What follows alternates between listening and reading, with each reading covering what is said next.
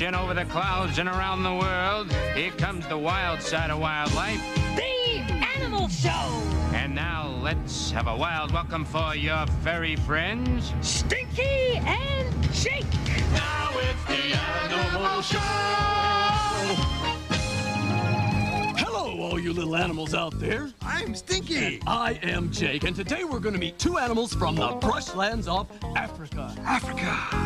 The warthog and the baboon. And then, after the show, we are going to take a vacation. Oh, yes, that's right. We're going to follow the warthog and the baboon back home and visit the Brushlands. No, we're not, Jake. We're going to the skunk theme park, the stinkiest place on Earth, Smellyworld. Smellyworld? Yeah, you'll love it. They've got a smelly go-round, Stink Mountain. It's a smell world. No.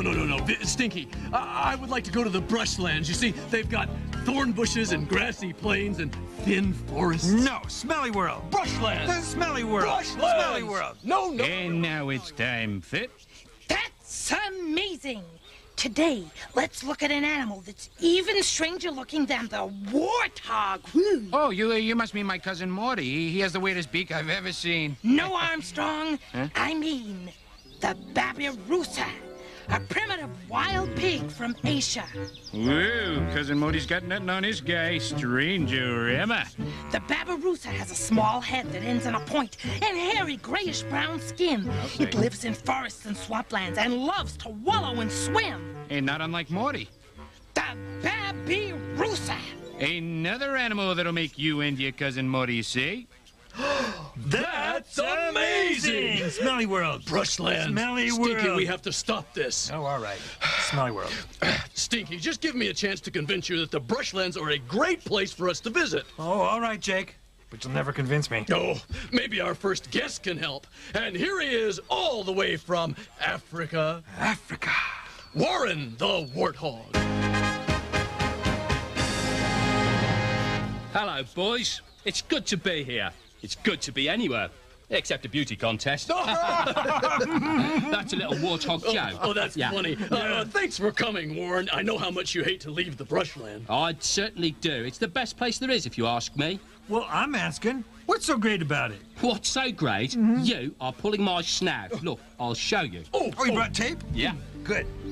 Whoa. Now, look at that. Isn't that beautiful?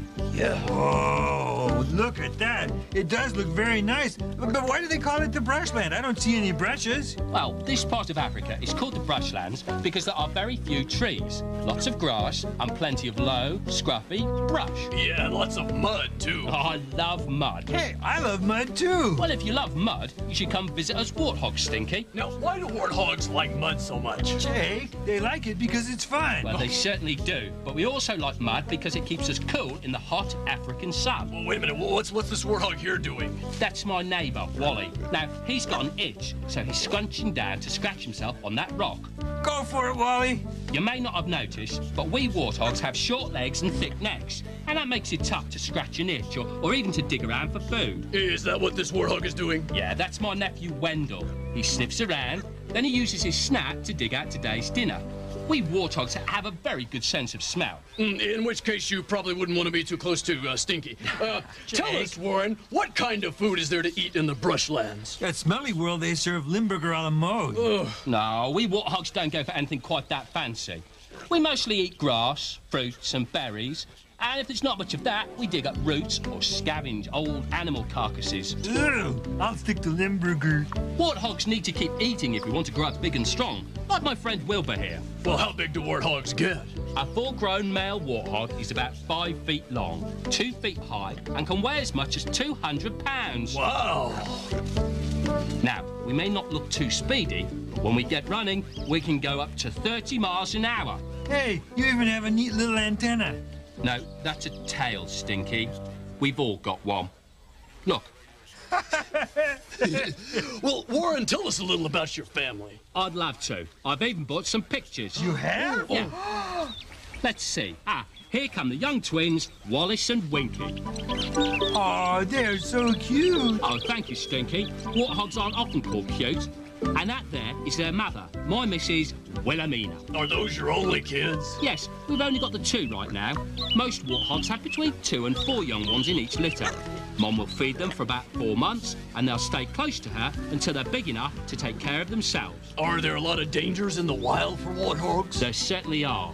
Warthogs are hunted by lions, cheetahs, leopards, and even wild dogs. Well, how exactly does a warthog protect itself? We have tusks, and we're not afraid to use them. A warthog, especially one that's defending youngsters, is fearless. What do you mean? We'll charge any animal, no matter how big and ferocious, and that includes lions. When we get going, warthogs pack quite a wallop. Yeah. I prefer the running away and hiding method. Well, that can work too. And if a warthog senses danger, our first choice is to run and hide. Where do you hide? In a cave or a burrow. Hey, skunks live in burrows too. Well, then you'd love the Brushlands, Stinky. Warthogs are specialists at digging burrows. Really? Oh, yes. Our snouts and tusks and strong front legs are perfect for digging a good-sized burrow for us and our kids. Well, Warren, I want to thank you for coming. Thanks, Warren. It's my pleasure. I'll see you in the Brushlands. Bye. So long. Bye-bye. All right, well, Stinky, now do you want to go to the Brushlands? Well, I still have to think about it. Well, while you're thinking, let's all watch Baby Dog. I vote we have a nice, quiet day here in the sun. Quiet. Yes. Good you! And I've come to get you! That's what you think! Good you! Quick, move! Here he comes! You bet I'm coming and I'm gonna get you! Got you! Got you! Got you! Here I come! Yeah, well, I'll get you without even letting go of this brush. See? Ow, baby dog. Well, this time I'll get him. Got you! Got you! Hey, guys, look at me, guys. I can play too. I can hit you with a twig in my mouth, yeah? Oh, here I come. Ow! Will you three please be quiet? Oh, that was... Stinky, what's with the mirror? Oh, I'm looking for warts. Warts? Why would you want warts? Well, so I could be in this next song. It's not what we wanted, it's not what we chose. Having these warts on the end of our nose. But very few animals have warts on their heads. This makes us distinguished, this makes us well-bred. Warts, warts, we've all got warts. We won't win a contest at beauty or sports. But let me assure you, it's hardly a sin having warty protuberances covering your skin. Toads in abundance, occasionally snakes, have warts on their skin, but that's hardly great shakes. The warthog, however, stands out from the crowd. In praise of his beauty, let's sing it out loud. Warts, warts, we've all got warts. We won't win a contest at beauty or sports, but let me assure you, it's hardly a sin having warty protuberances covering your skin. I'm Rhonda Rat, rodent reporter, getting you answers to today's tough questions. Let's see if this animal knows the answer. Sir.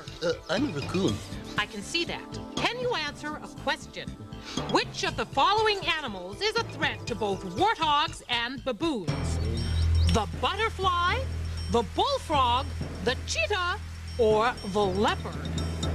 Oh, well, the answer is raccoons. No, it's not. Goodbye.